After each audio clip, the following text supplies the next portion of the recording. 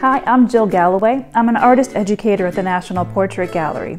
In today's Open Studio lesson, we're looking at squiggly line art. So what is squiggly line art? It's just like it sounds. It's art made with scribbles and squiggles rather than straight lines. What I'm trying to get you to do is let go of worrying about making perfect lines and just have a good time. This truly is a lesson that everybody can do and everybody can be successful at.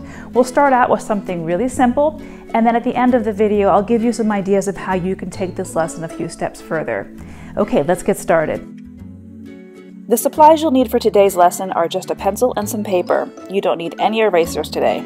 Also, a Sharpie and maybe some watercolor paints if you have them. Step 1 in making squiggly art is learning how to make a squiggle. A squiggle looks like this. Not this.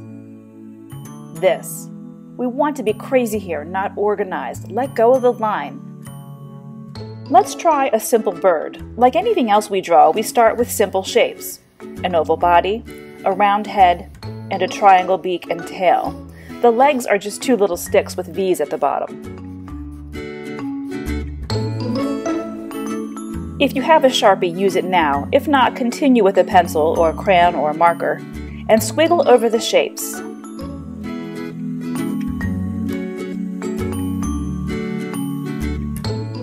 If you're thinking about value or shading, you'll add more squiggles closer together in the areas that would be in shadow. So if I put a little sun up here in the corner and the light is shining down on the bird's head, the underside of him will be darker.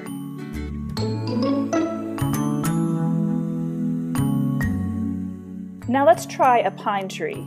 When you work on the trunk, it will be thicker at the base and thinner at the top. If you're working with children, make 2 marks at the bottom for the tree trunk width and a dot at the top of the tree. Starting at the bottom, squiggle up to the top, getting thinner and thinner and thinner. Now add branches. On my tree, the branches angle straight out and are thick at the bottom, and as they move up the tree, they begin to angle up and get thinner. Remember, crazy lines. Also, not symmetrical, meaning equal on both sides. Yes, some trees are like that, but let's see if we can have the branches vary. If you want to take this a step further, you can splatter down some watercolors or add a background. In this one, after the tree was drawn with permanent marker, I soaked the paper in tea. Different teas will stain the paper different colors. Soak it overnight and lay it out to dry, leaving some of the tea on the paper for texture. Now try this technique with people or animals as the subject.